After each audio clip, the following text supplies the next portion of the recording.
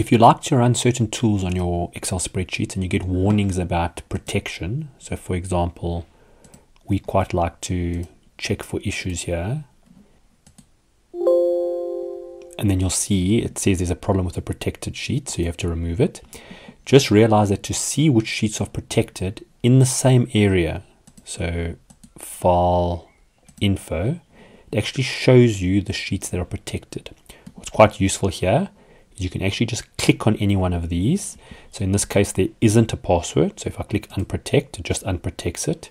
If it had a password, it would ask you for the password.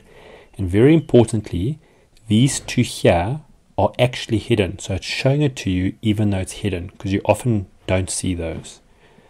Just to show you, for hidden sheets, just right click on any sheet and unhide, and you'll see all of the hidden sheets, and those two that are protected are in here.